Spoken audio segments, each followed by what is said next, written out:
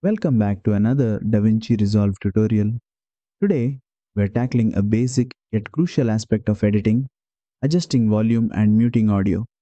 Whether you want to fine tune your audio levels or completely silence a clip, I've got you covered. Let's dive in. First, make sure you're on the edit page and have an audio clip or a video with audio on your timeline. To adjust the volume, click on the audio clip in the timeline.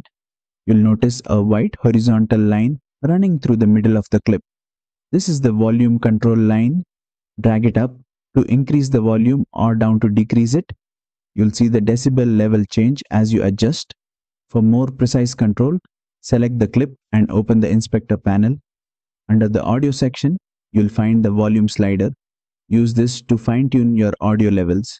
You can also manually input a specific dB value for exact adjustments.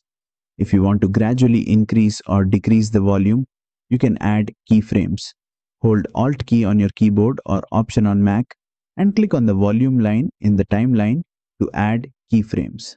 Move these points up or down to create fades or other dynamic volume changes.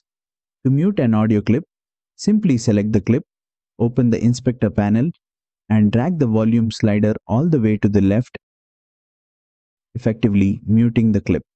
Alternatively, you can mute an entire audio track by clicking the small M mute button on the track header on the left side of the timeline, and that's it.